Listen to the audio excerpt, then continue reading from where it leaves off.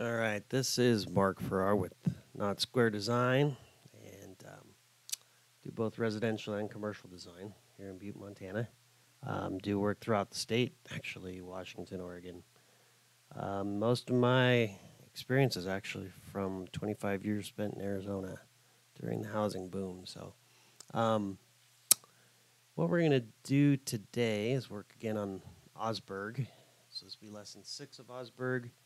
And if you guys want to follow along, um, then you can go to the Osberg playlist. And there's 2 playlists. There's one that's just for the client, and that's not the one you're after. So there are 2 names with Osberg in them, and it's pretty obvious. The longer one, I don't remember right at the moment, but today we're gonna add the Slab-on-Grade in the section and showing the client a 312 lower roof plus a 44-inch clear opening of egress windows from finished floor.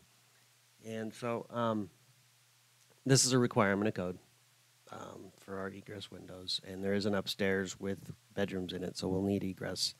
And the wraparound porch can disrupt windows from below where it intersects the wall. So we want to make sure we always have that 44 inches of clear opening. That's really important.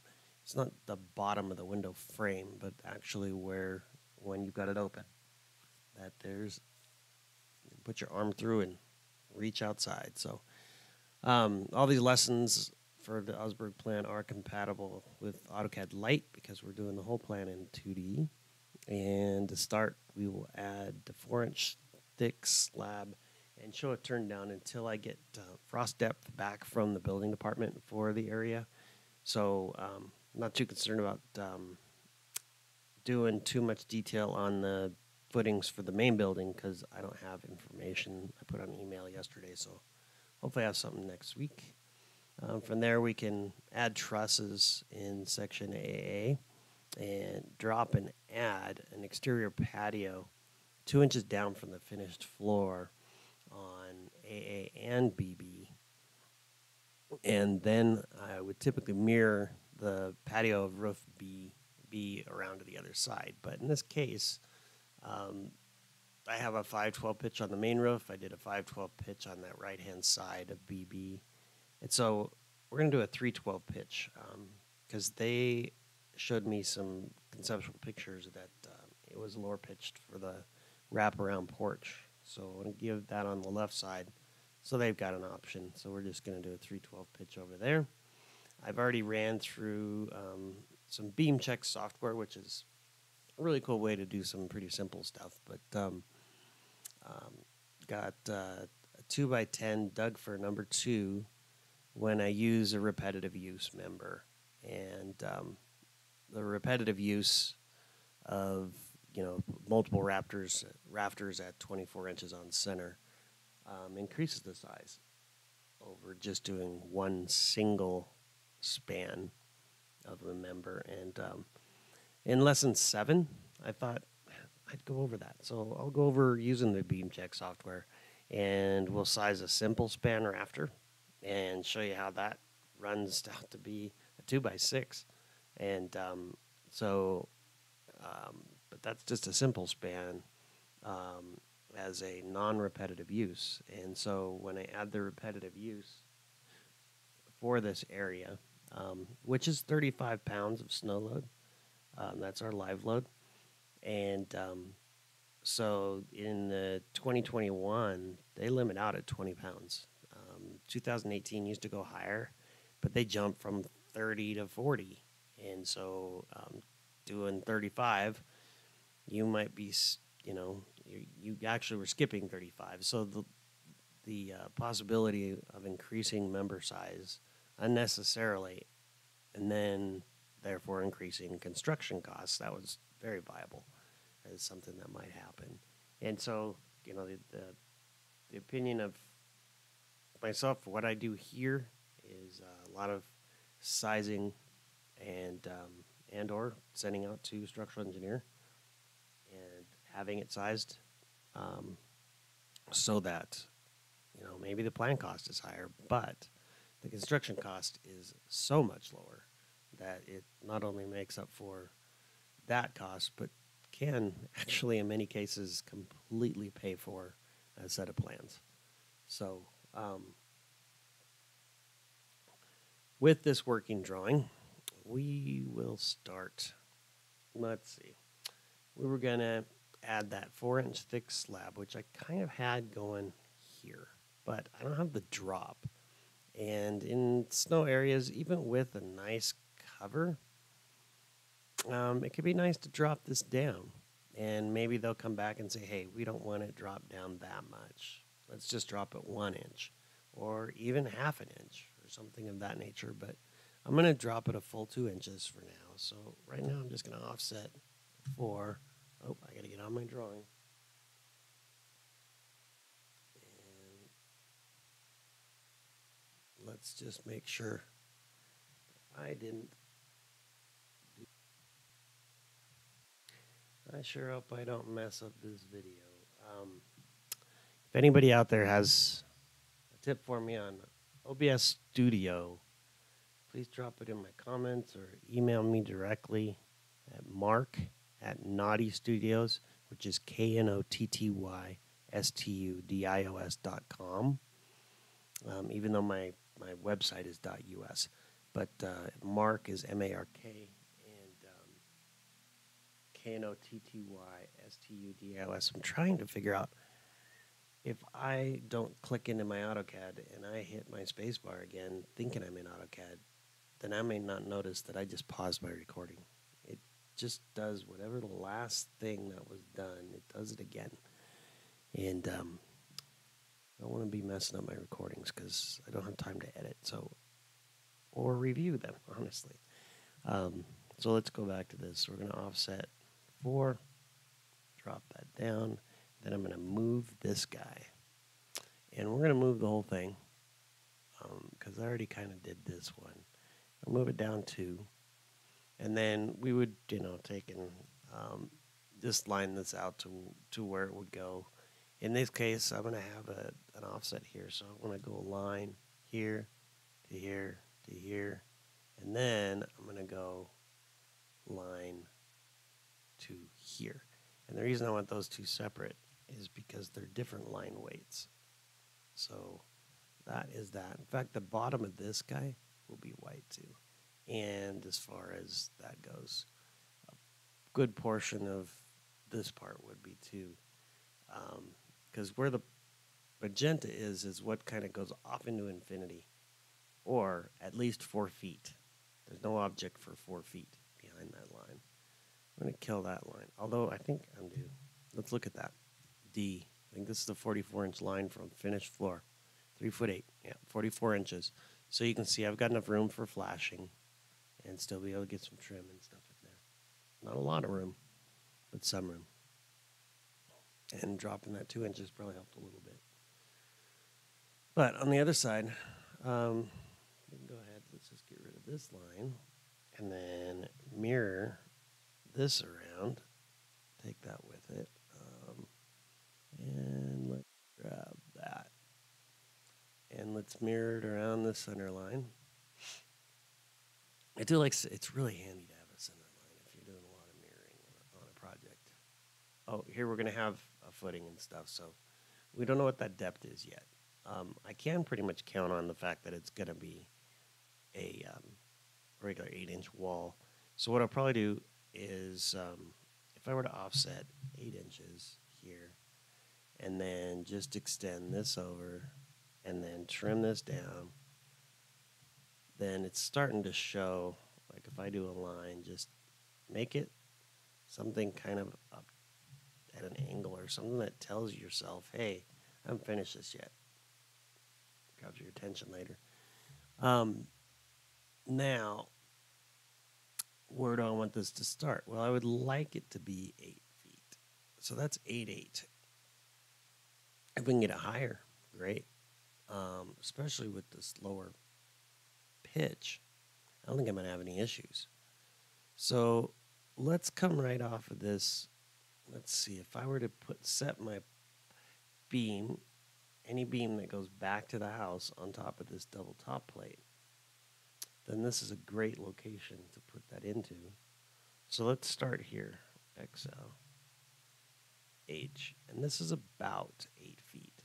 Now these people have some terrific views, so one question I have out for them is from the standard 5'6" eye height worldwide, then that view is going to be about this angle, and is that going to be enough to get to those? And I think it will be, to get to the mountains off in the distance, because they are really beautiful out there. So here I'm going to take and do XL vertical and find my roof where it ends. Could have mirrored that point around, but we're going to kind of do this from scratch. So let's trim this down as if that's where my beam was going to sit. And I don't really have a beam size for this yet. Maybe we'll show that as another BeamChek lesson, because that beam will matter more. And of course, my snow load standards, if I go down, let's see if I can do this without giving things up. I might not be able to. Okay, I was able to, so I blanked out the county. I've got an elevation of 3232 above sea level. And so using the MSU, Montana State University's ground snow load calculator, it's 35 pounds per square foot. So you can go to my website, get that snow load calculator out of the design criteria. So with that being said, we're going to fake one in here, and we can move it pretty easily once we've got something done. So REC, and let's just coming out REC, and I'm still in trim here, and let's just say that we get I don't know, 6x8 as a beam, and so it may be bigger than that. So let's go with 6x10 for right now. So that's going to be 5.5, comma, and then I'm at 9.25 for my width. Now that guy, I want to turn it white because we're going to be cutting through it, and that's D object. Remember, all our stuff is in D layers, the object layers. In fact, we can switch to our drawing tools for sections, and that's all the drawing layers I'll have. I can show this as a beam right now. Since I don't have it sized right, I'm not going to worry about it. What I do have sized is the member that comes off of it. And so we're going to do a full bird's mouth on this member, and we're going to go at a 3/12. So my line is here, back 12, up 3, and then just back to where I began. I'm going to get rid of that now, unless they do an enclosed soffit. And let's just get this guy nice and warm. I'm gonna copy this from here to itself, and then just trim it out of there. Now I've got my bird's mouth. I already predetermined the size. Offset 9.25 as 2x10s for these rafters. Extend that out. And then let's just bring it back. Just going to bring it back to my siding for now, for the purposes of this video. Try not to let things get too long. And so I'll just chamfer those with chamfer value 0. Now, I'll tell you right now that let's just check this length. So if I were to draw a line out, and then I do a dimension here, that's over 6 inches. So we're probably looking at a 2x8 fascia. That's not unreasonable. So what I can do is let's switch layers, because when I insert blocks, sometimes it's hard to tell that you accidentally inserted it onto your junk layer unless you create your block on the 0 layer, and then you'll get some properties that'll turn out to be of the layer itself.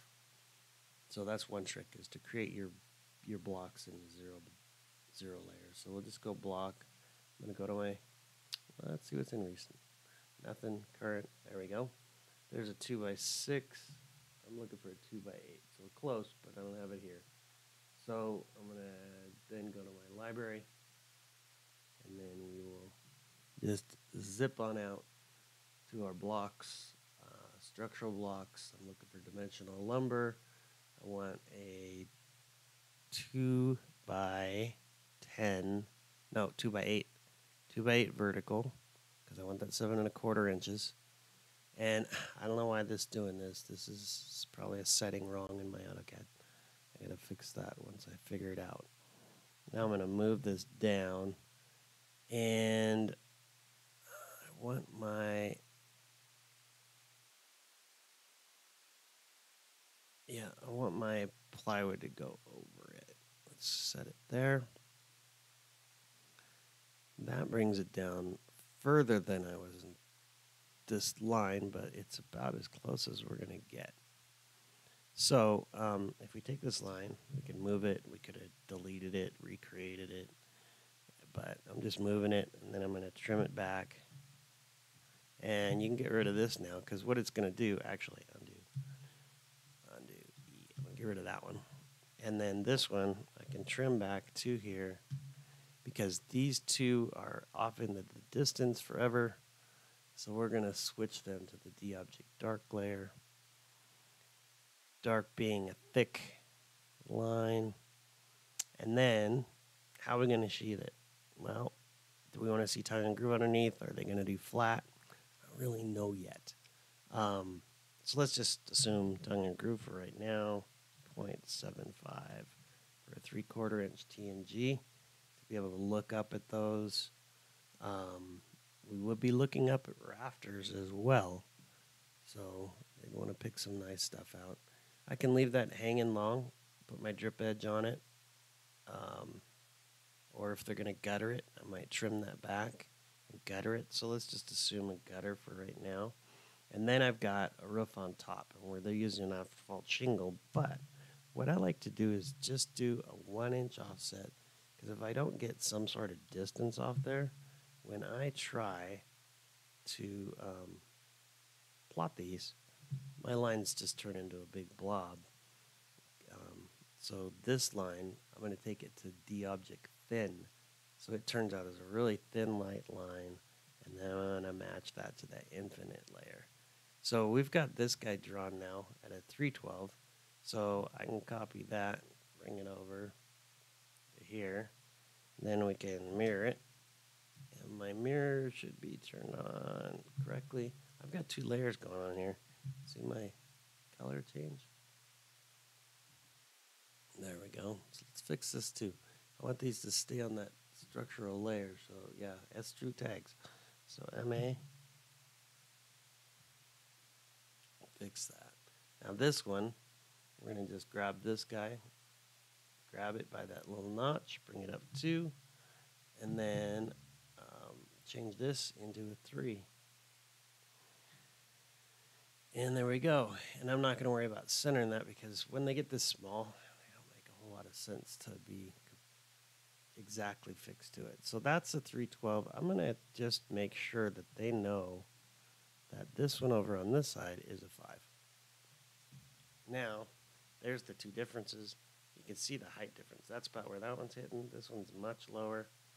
So I'm going to have more room for any snow buildup or anything. But I do 2-foot overhangs, and that overhang is from the actual real finished edge back. So this has still 1 3/4 inches to build out from my siding. And that's assuming that we have an actual inch of siding. So it kind of follows suit that whatever I'm putting here, I'll probably put something similar out here to finish this off, unless it is just a wood end finish, which with an asphalt shingle will probably be the case. But I do need to find out a little bit more about whether we're putting gutters on and that sort of thing. So real quick, I need to go back to my notes to see what else we're covering in this. So we did the 42, and then we built that roof 42. I'm saying something that doesn't make sense probably to anyone. The standard frost depth where I live is 42 inches. I don't know where the frost depth is here. This is much higher or lower in altitude. So we're going to find that out. But that is where we at, 20 minutes. So not bad. Did I cover everything? I'm going to check real quick and then say my goodbyes if I got it all. Okay, so just as a final point here, if they decide to enclose a soffit, I'll just suggest using stub trusses as an option so they don't have to also make a horizontal member. So this 2x6 dug for number 2 was a single use. The way that all this works out, I'm getting great numbers in here. Although my sectional is at 100%. It passed, but that is as close as it gets. I don't like that number at all. So I would bump this automatically up to a 2x8, and we'll run through that when we go through that. But here's what we actually used. This was the 2x10. It's a repetitive use, so you can see it's set to be 24 inches on center, even though this one doesn't say that. So my selection here is a repetitive use rafter. And so what it came out to gave me ratios that were, I like this to be under 90. Or 90 or less, let's put it that way. And all these numbers, really. And so what this is telling me is that, in my total deflection, my live load deflection, I'm in really good shape. 0.01 of an inch, 0.08 of an inch for just the live load. But so if I get the worst case scenario of material plus the snow, I'm going to flex just 0.01. So we'll go through that and how we came up with that in lesson number 7, because this is the end of number 6. So again, this is Mark Farrar with Not Square Design, and we'll see you on the next video. Thank you.